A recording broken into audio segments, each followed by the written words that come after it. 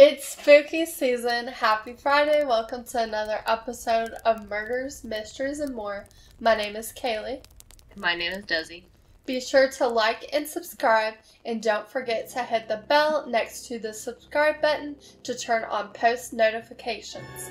Before we get into this case, we always encourage those who have useful information to any unsolved case, please report it to your local police and sheriff department. Today we will be unlocking the Keddie murders in Cabin 28. It's 1979. Glenna Sue Sharp finally was able to escape her abusive husband in Connecticut and head to the Golden State of California, specifically Quincy, California. She had 5 kids, and they all supposedly lived in a trailer owned by Sharp's brother. September 1980, the family moved into a bigger, better place in the town of Keddie, formerly a resort town. This town was originally all about that hustle and bustle. However, at this time, it was dead. Nobody really lived there. Sharp's neighbors described Sue as introverted and that she only had one friend. Sue attended business college at Feather River City Community College. The college describes her as a bright student with excellent grades, and she had a clean criminal record. Sue was known to be dating a man named Darryl 1 week before April 11th, 1981. The day before the murders, Sheila, Sue's daughter, stayed with the Seabolts in Cabin 27 and had a sleepover with her friend Alyssa. The next morning at 7 a.m., around 7 a.m., she woke up and left Cabin 27 to go get her church clothes from home. When she walked in, she discovered the gruesome scene of Sue, her brother John, and Dan Wingate, which was John's friend, dead on the floor. Of course, after that, she called the authorities. And then for the investigation, so basically, John and Sue were noted to have blunt force trauma, and they had multiple stab wounds. And then Dan had trauma to his head, but clearly his cause of death was from strangulations.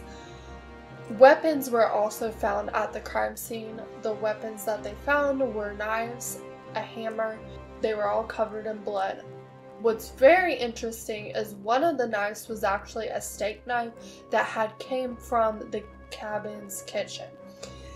They also did happen to find medical tape, which was used to tie the victims, and there was a little bit of DNA evidence on that medical tape found. However, it was not disclosed to if the DNA that they found was matched to anyone. Police had an interview with the next door neighbors, and around 1 to 2 o'clock a.m., they heard what sounded like heavy groaning or maybe muffled screams. But other than that, nothing seemed amiss after they went outside to investigate, so they went back to bed. Justin, the neighbor's kid, had dreams after murders of 2 men in the front room holding a knife and a hammer. He also says in the dream he saw Sue talking to the men, and also that in the dream Sue was stabbed. He also saw a tall man with blonde hair and a mustache, and a short man who was clean shaven with dark hair in the street.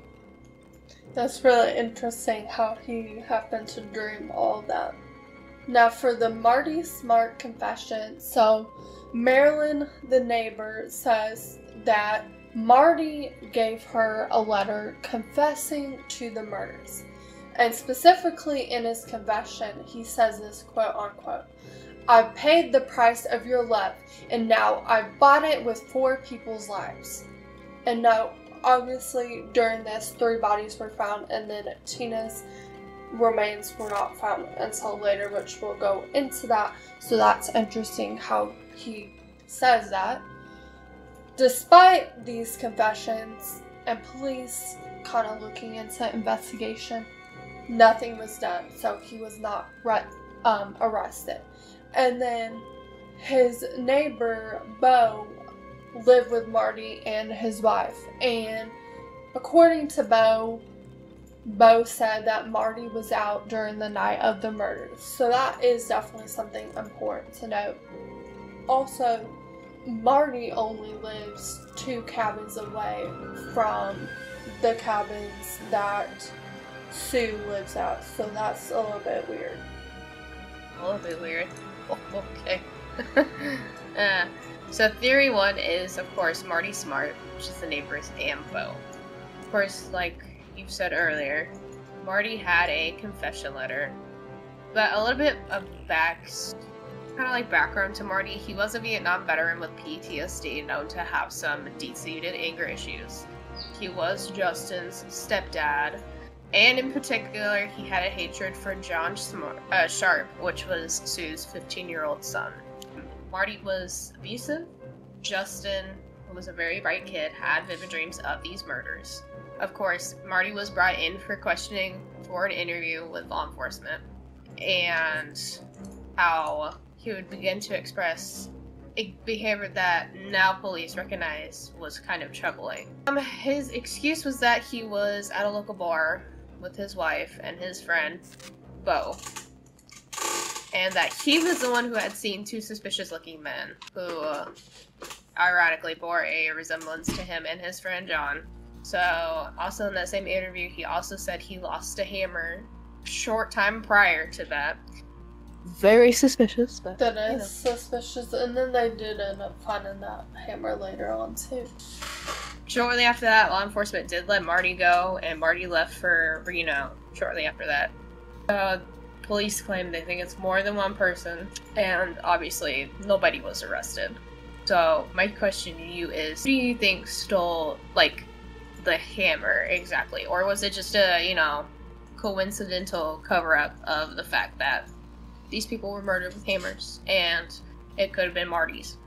Yeah, I can see it 2 ways. 1 of 2 ways. First of all, I can definitely see that Marty could have been involved somehow, because for one, Marty has the anger issues like you said, and you also said that he suffered from PTSD, and not to throw shade at anybody with PTSD, then the fact that he was just very abusive towards Justin, which was his stepchild, is definitely suspicious, and he was potentially abusive to his own wife, so I wouldn't exactly put it past him. And it was interesting how later on they did end up finding his hammer, so I definitely think it could have been him.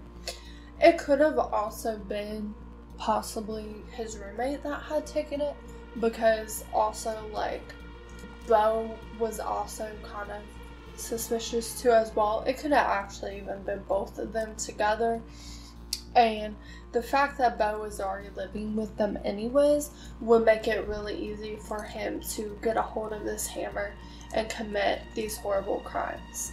My question is, there's some piece of information here. Marty and Bo left and went back to that bar in different outfits shortly around 11 o'clock. Do you think this could have been a possible attempt to give them an alibi for these murders? That is very possible. It is super weird that they ended up leaving at 11, because later on you're gonna find out, at 10 o'clock, both John and his friend Dana were both at a party at 10 o'clock. So that is very close to that time frame. That's a 1 hour difference. So it definitely is a little bit suspicious that they went to the bar to do that.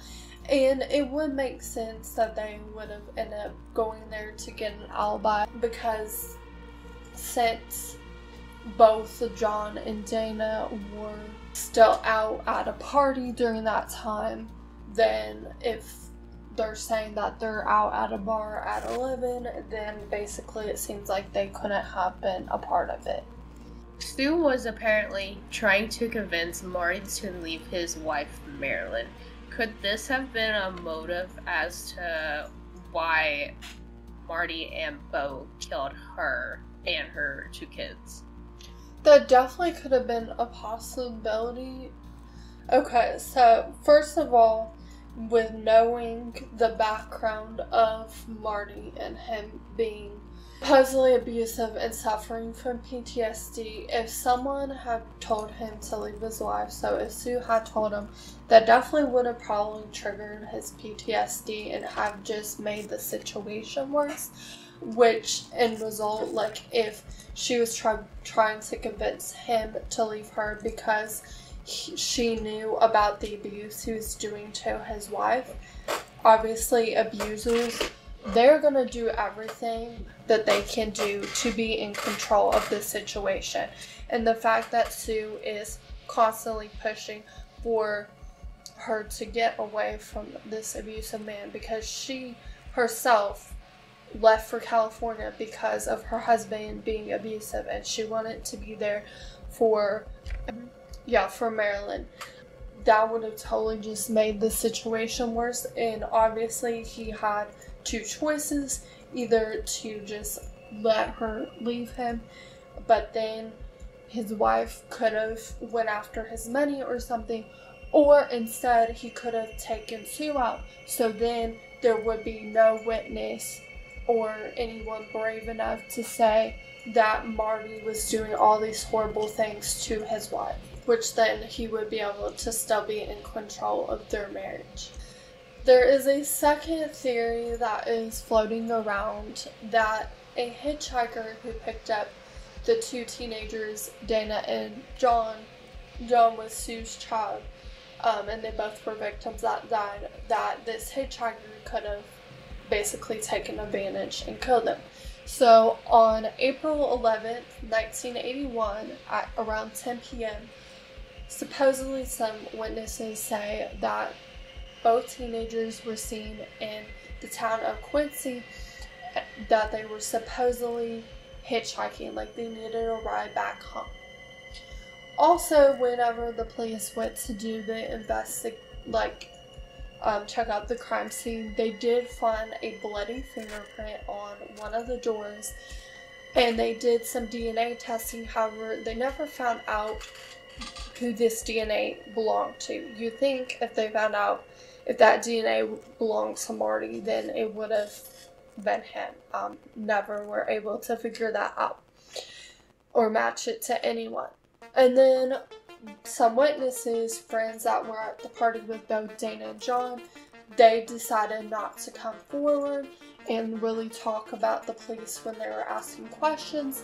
The main reason why they kind of avoided to go forward is because that there potentially could be drugs and alcohol involved, and so if they would have said some information, even though it would have helped them solve the case, they might have gotten in trouble because they were underage drinking and stuff like that. And maybe there was someone who's 18 years or older supplying them with the drugs and alcohol, and they did not want them to get in trouble. So obviously, easily someone from the party could have easily taken advantage of them, saw that they needed a ride home, just taken them home, and then basically killed them. Or even someone in the streets could have seen them shown by, and then, like you've seen in all the horror movies with the hitchhiker, they've decided to kill him.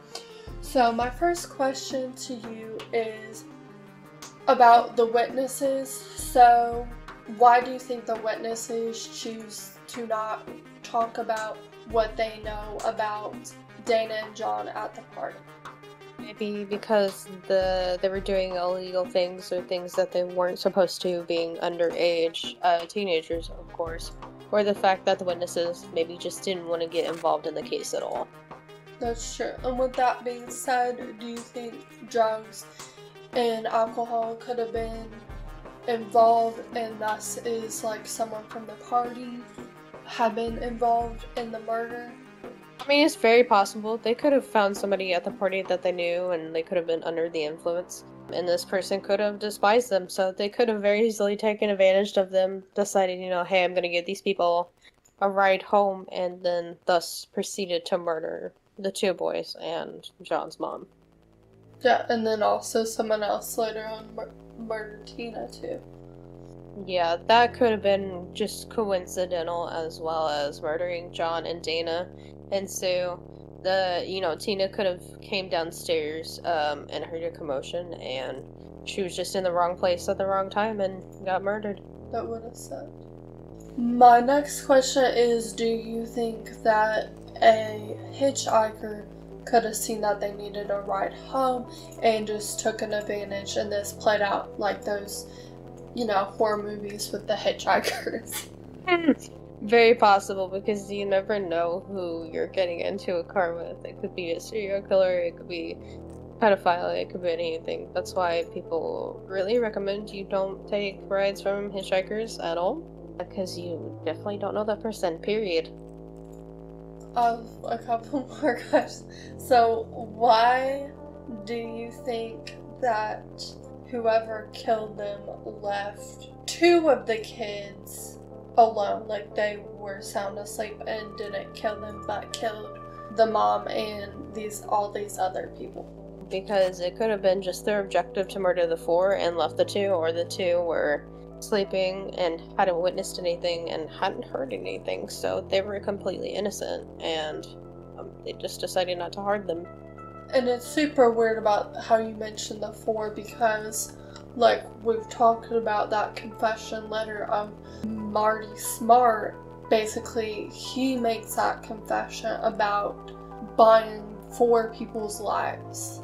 It could have been like a ritual thing as well, like some people do when they're in cults, or since Marty actually suffered from PTSD, he could have had voices inside of his head telling him to murder them.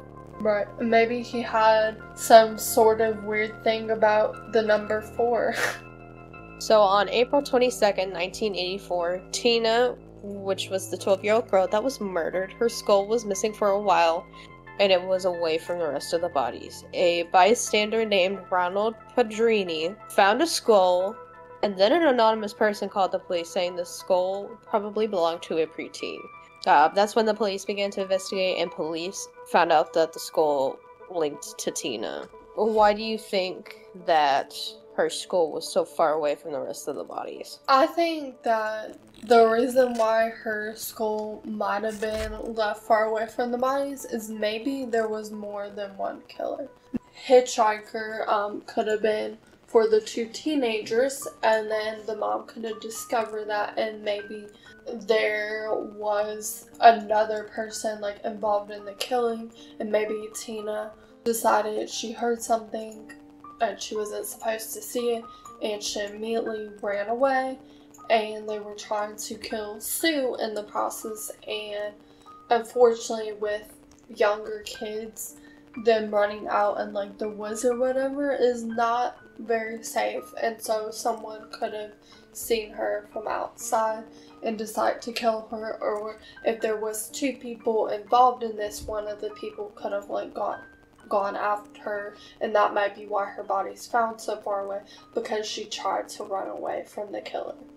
Also, there's one thing I want to interject here. Most of the time when people do kill, whether they're serial killers or not, sometimes they have valuables that they like to keep from the scene of the crime that they can easily go back to kind of relive that scene.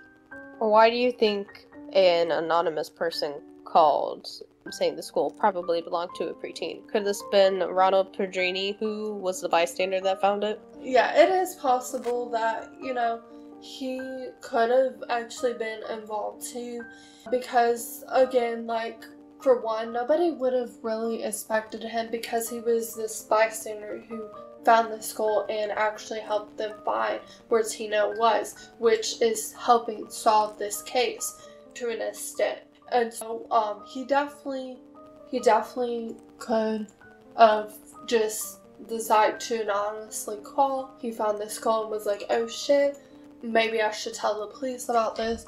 For some reason, like, maybe, a few years later, he kind of felt bad for these murders, but was like, I don't really want to go to jail, so I'm just gonna call the police so that they don't think that I did it, even though I did it. So he could have definitely said that. He could have also been a scientist that we don't know, and so maybe he actually has seen skulls before and bodies before and examined them, wanted to help the police out a lot. And so, but at the same time, he didn't want to seem suspicious, so maybe he anonymously called after he told the police he found him, and saying that they should look into it being a preteen, because for a while police thought that school belonged to an indigenous regular adult person, but they come to find out it actually belongs to Sue's, one of her children, Tina. Who do we think did it? So I personally have a couple theories, but the one that tends to stick a lot to me is Marty Smartt. It definitely is super weird about his confession letter when he says, "I paid the price of your love, now I bought it with 4 people's lives." So basically, him like giving that to his wife is just really weird. Basically, this was him, the price of him saying that he's killing them because he knows that she is going to leave them, and he wants to show that he has control of her and that she cannot escape this abusive situation. So I definitely think that is very possible that he was involved. Also, like, he only lived 2 cabins away from Sue, so he would have definitely known where she slept and how her schedule was, so it would have made it so much easier for him to actually kill them. Also, like I said, he could have gotten even the roommate Bo involved, because basically he needed help to kill more people, like kill like 4 people to make like a statement basically. And so it is kind of difficult for one person to just straight up take on 4 people at once. So having an accomplice makes things go a little bit smoother, and you're able to hide stuff. Apparently too, the neighbors say, 1 to 2 a.m. they heard screams, but they just went back to bed. I think like if I heard screams, I definitely would probably report it to someone, and they just did not report it to anybody, so that's super suspicious. But I also, part of me does think that it could be something totally different, that there could have been a hitchhiker out there, as there are people that have done that before. They will take advantage of people who are hitchhiking, and they didn't realize like there was other people there where they were gonna kill them, and so then they decided to kill Sue because she was arguing. And then at this time, supposedly Marty and his wife were out, and then Justin and a couple of the other kids were sleeping. So obviously whoever witnessed these murders, this killer was obviously going to kill. The police have not linked the DNA to anyone specifically, like for the bloody fingerprint, and I feel like if it was just Marty, wouldn't they have already been able to match that up to him? I think it was Marty and Bo, just because Marty thought that Sue probably ruined his marriage after she told Marilyn to leave town, so he held this huge grudge against her, and John, Dana, and Tina were just, unfortunately, at the wrong place in the wrong time. Right. He probably killed them because they were awake and didn't want any witnesses. And probably with, like, his wife, she's probably asleep, Justin was probably asleep, and then those other 2 kids were asleep, and then Tina probably, she came out, heard something, and he decided to kill her because he didn't want any witnesses. To this day, it remains a great mystery as far as who committed these heinous crimes in Keddie Cabin 28. We hope one day this case will be unlocked. Thank you for listening to another episode of Murders, Mysteries, and More.